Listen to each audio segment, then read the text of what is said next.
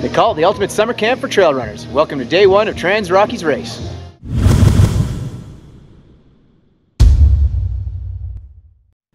Welcome back to the second half of the TransRockies Run, featuring days 4 to 6, and starting off with the big climb of day 4. TransRockies Day 4! Let's do it! Another day, another dollar.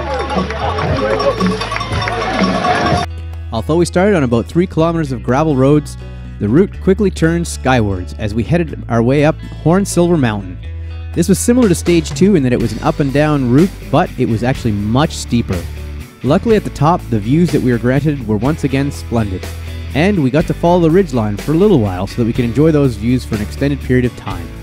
However, as before, we had to turn and make our way downhill once again and find our way to the finish line along trails of loose rocks and stones, which made for some fun footing and great trail running. At the bottom, we were also treated to a walk through or run through the Weirman Creek, about 1 kilometer of water, no deeper than your knee, but often cold. And once you got through that finish line, the water was close by once again, so you could cool off those muscles and bones and recover a little bit. However, the highlight of the day was finishing off at Mango's for margaritas and fish tacos, famous in Red Cliff. 2, 1, farthest control to take off. Let's get out of town. Day 5, TransRockies, heading from Red Cliff to Vail. Personally, I found day 5 to be one of the most challenging. Not only was it one of the longest at almost 40 kilometers again, but it also featured even more climbing than the previous long stage. Most of it was along the top and the ridges of a mountain heading over towards Vail, so we got to see and experience the back bowls of Vail, famous for its skiing, all along our route. The alpine meadows were beautiful with plenty of flowers to look at, which did take my mind a little bit off the pain, but it was a tough day, especially with that hot sun and at high altitudes. However, as usual, it was a beautiful day of running, and you were extremely pleased to make your way down through these rocks at this drop-off point and then through the final sections of the trail onto the finish line. We spent most of the day above 10,000 feet, and that made for some low oxygen. Luckily, you finally got a glimpse of Vail below and knew you were almost done. And there's home sweet home, way down below in Vail. Steve Meyer with us next. Stand in with a 4:53.30.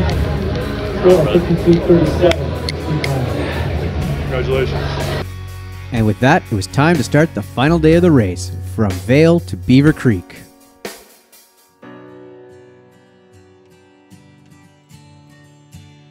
Although the faces looked weary at the start line, there was also a quiet excitement building, knowing that this was the last day and that we'd soon finish our journey through the Rocky Mountains.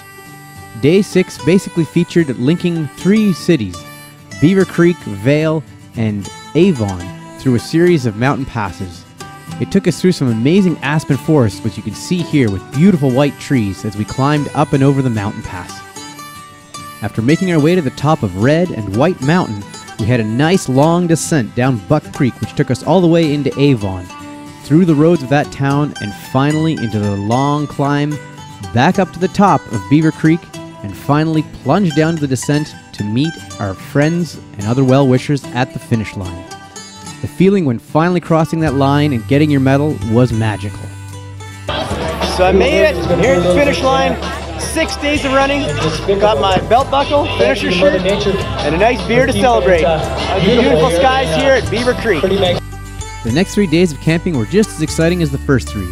Now that we've gotten to know all of our friends and fellow racers, things got even more fun. For example, at the end of one of the days, there was margaritas waiting for us, compliments of one of the racers who every year brings out his pump bottle of margarita for anyone who wants one. He's known as the GOAT, and he's quite a character. It was also really interesting watching our community take shape every single day. We'd get up, go running, and of course they'd have to tear down the entire tent city, move it to a new location, including a relaxation stations, the medical tents, the cooking tents, the kitchen tents, everything. As you can see here, we had 12 professional massage people on hand to help us with all of our aches and pains, as well as rolling. And of course, the weather wasn't always perfect, and when it did, it could be pouring. But as soon as that rain would end, we'd break out the campfires and have more fun again. And as you can see here, on our last night of camping, there was a special barbecue treat for us with great portobello mushrooms, asparagus, and the like. To cap things off, we had a full reception at one of the resorts at Beaver Creek, where we celebrated all of our accomplishments and had an awards handed out for all of the winners of all the categories to be recognized in front of all the fellow racers. Well, that does it for me from this year's TransRockies 6-day trail run. I'm standing where the finish line was yesterday, but today it's been torn down and racers are making their way home. As far as the run goes, it was an amazing 6 days of trail running here in the Colorado Rockies.